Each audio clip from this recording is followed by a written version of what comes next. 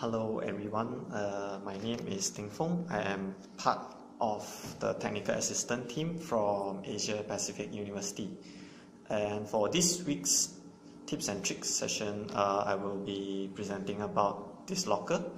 Have you ever encountered this problem where you pass a Bitlocker To Go drive to your friend and they are unable to read the data inside because they are using Linux or Mac?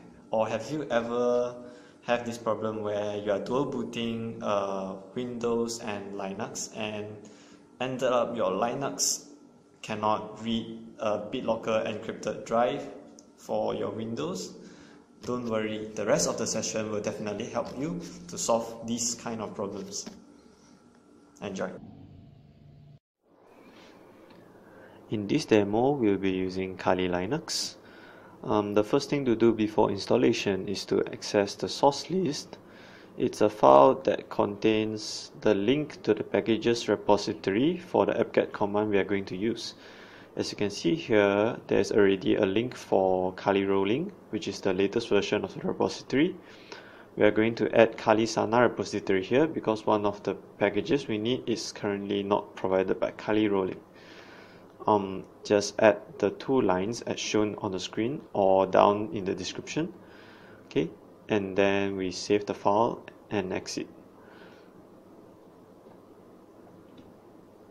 Next, we need to update the package list from the respective repository. Just type apt-get and update. Let it run for a moment. It will fetch the packages list from the repository and update them in the apt-get.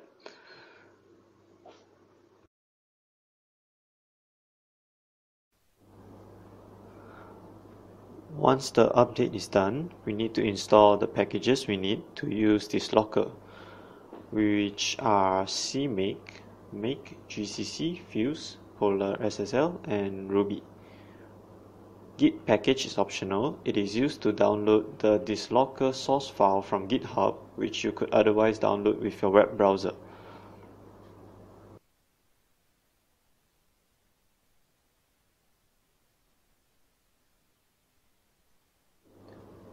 You will be prompted for a confirmation to install the packages. Just enter Y to continue.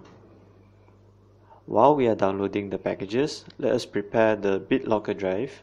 In this demo, we will be using Bitlocker To Go.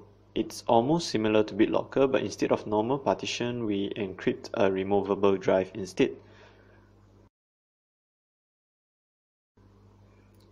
Here is a 1 GB thumb drive with plenty of files inside and a proper drive label. Now I will turn on Bitlocker for this thumb drive.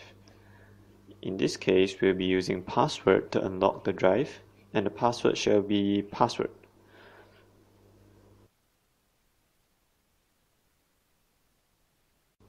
Wait for it to encrypt.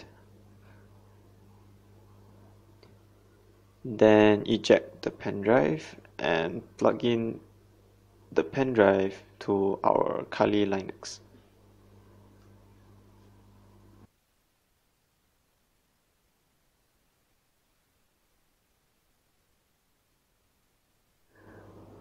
As you can see here, I've plugged in the 1 GB removable drive, and the drive label is not visible. The files inside are also not accessible because it's already encrypted by Bitlocker.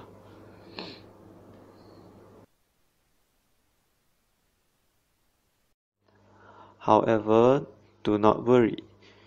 Once you have downloaded the packages, we'll decrypt the drive in a moment. Due to the slow download speed, let us just fast forward the download.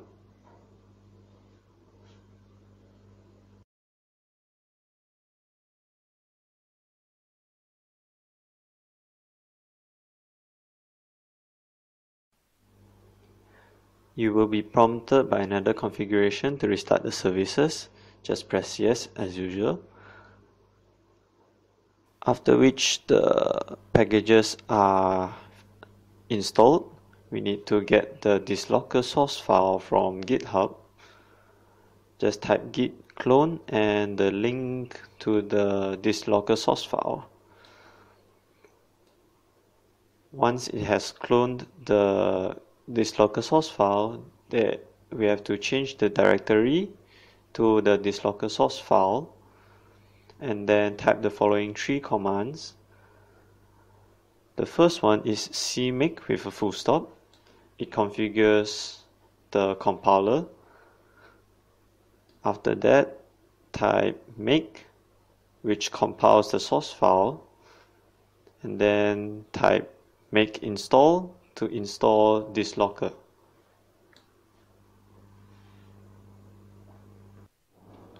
Once we have finished installing Dislocker, we can start using it. All the Dislocker command actually starts with the tag Dislocker. So the first command we'll learn here is Dislocker and -h or help. It actually shows the Dislocker command screen. It shows you the syntax and the parameters that we can pass to it. The first step to decrypt the Bitlocker drive is to locate the drive that we want to decrypt. So I have to locate my 1 GB thumb drive using the fdisk command, and my thumb drive turns out to be STB1. After that, we need to create 2 additional directories. One directory is to host the decrypted file, and the second directory is to mount the decrypted file as a loop device. Actually, any 2 directory would work, just that for the demonstration purpose, we'll create 2 empty directories. So after creating the directory, which in this case is temp and dislocked, we need to decrypt the drive. Simplest syntax would be Dislocker -v and pass the volume label /dev/stb1 or whichever drive label that is assigned to your encrypted drive.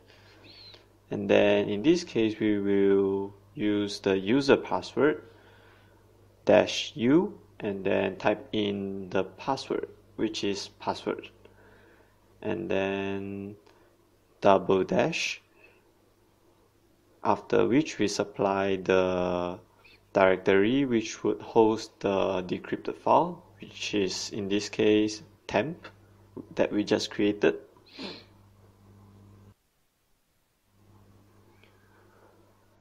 So as you can see now, my temp directory actually has a file called Dislocker file, and then we need to mount the Dislocker file onto a directory. We would use the dislocked directory that we created just now. So the syntax would be mount -o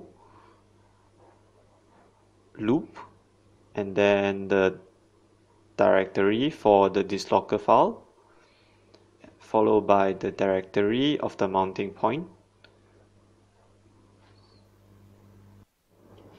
There we go, the drive label appeared with all the files accessible inside. Besides being able to access to the files, I can also edit them or even add new files onto the drive. For the purpose of the demo, let us just create a text file onto the decrypted drive. And the text file will be additional file.txt.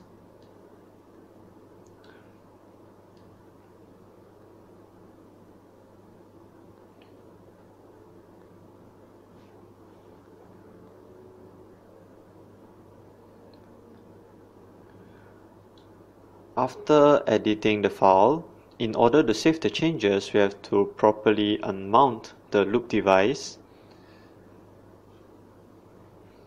So to find the loop device, use the same command, fdisk, and then there, /dev/loop0, and then we will unmount it.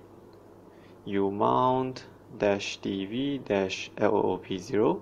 This would unmount the loop device, and then we will also unmount the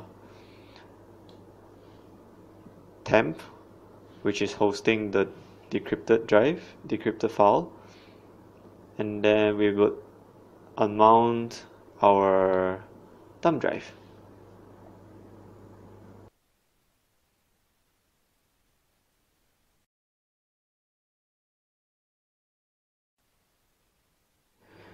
And we will proceed to the last part of the demonstration. Let's go back to our dear Windows and unlock the thumb drive with the password, which is password.